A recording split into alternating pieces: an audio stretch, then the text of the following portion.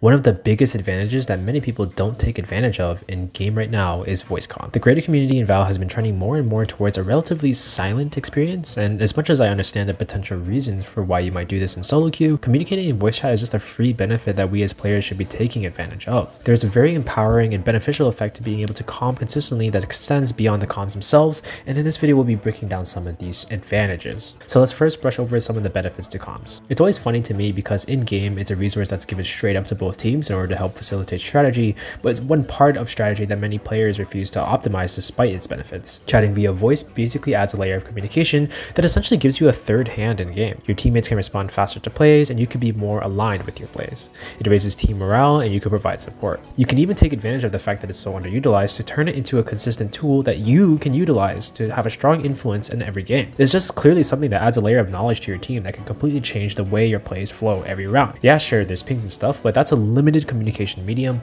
and on top of that, it's a medium that is relatively invasive on your mouse and keyboard actions compared to simply speaking. By speaking in comms, you also set the tone for your team.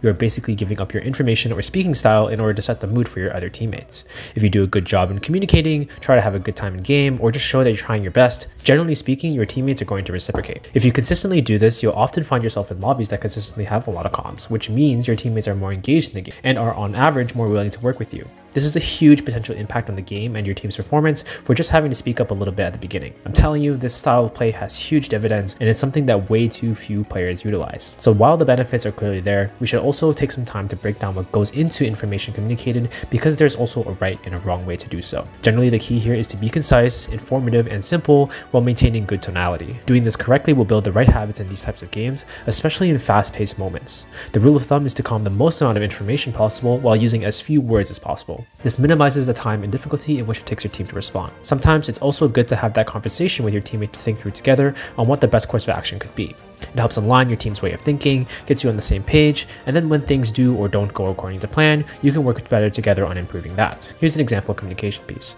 There could be a guy on B main, I'm not too sure though. This comm is okay, but relatively inefficient compared to what we could say. Raise through nade B main, it's just him, stick default. This uses a similar amount of words, but look at the amount of info I'm getting as a teammate now. I know what was used and who was there, I know the potential overall distribution of the enemy team and what to expect, and I know what strategy our team needs to go for and how I individually should be reacting to this information. There's so many more layers to break down to this one sentence, and we can consistently be applying this in every round. While describing all of the benefits of comms, we do have to take time to acknowledge some situations where it inevitably might not be as effective. The first one you and I are probably both thinking of is, of course, if you happen to be female. Unfortunately, online gaming communities have not made it much easier to communicate as a girl, so if you manage to still push on to do so despite some of the stigma associated with it, huge respect to you. I would advise that you express caution and kind of read the room to see if it's comfortable to do so though. I would also advise something similar in situations where it's relatively toxic and you don't seem to have much control over the situation. These games happen and there's not much you can do other than try to mute and try your best regardless. Adapting your comms to the right people is also a skill. It's also just good communication overall. Voice comms are just one of the many resources that we as players have access to in order to build our skill set and maximize our chances of winning in game.